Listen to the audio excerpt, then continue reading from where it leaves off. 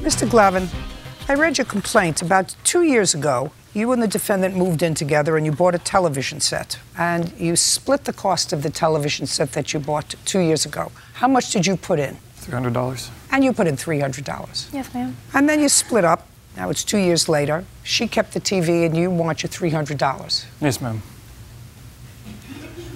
That was the terms that we agreed to when we split up and split all our stuff. You mean she agreed to give you the $300? Yes, ma'am. Is that correct? Not necessarily. What does that mean, not necessarily? Don't be stupid.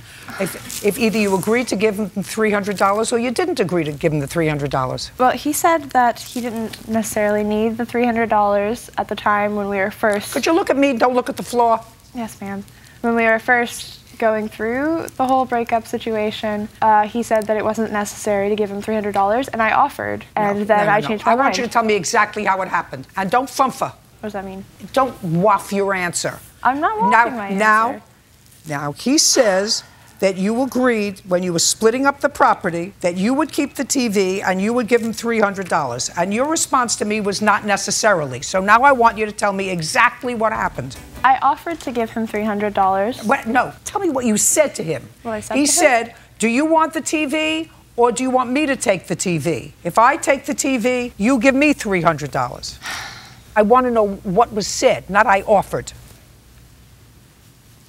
Sorry, I'm trying to process, so I word this correctly now. Just word me the way it happened. I'm telling you the way it happened. He didn't... I'm sorry, one moment. I can tell you if you want, ma'am. I offered.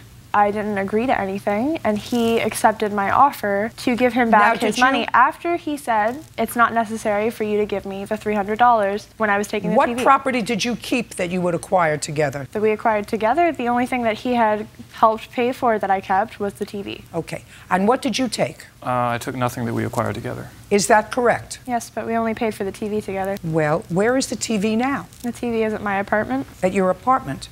Well, somebody's got to get the TV and somebody has to pay their share. And I don't know if it's $300, but if you agreed to give them $300, televisions depreciate. They don't stay the same. It's not worth the same now. If she went, you see, if neither one of you wanted the TV, Mr. Glavin, if neither one of you wanted the TV, what the court would do is say, you find somebody to buy it and split 50-50 the proceeds. That sounds fair, doesn't it?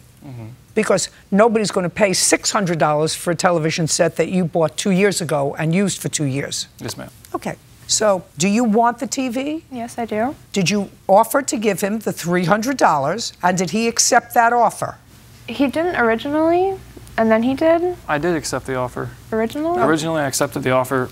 Originally, she said, she was the one that made the original offer of $300. I told her I don't necessarily need the money, but I will accept the offer. And that was the final terms. Okay, fine. Now, you want to go into this telephone? Yes, ma'am. When we were still living together at my parents' house before she had moved out, she had taken my phone. On what date? On what day? What date? I don't know an exact date. Very late October. Did you subsequently live together after that? No.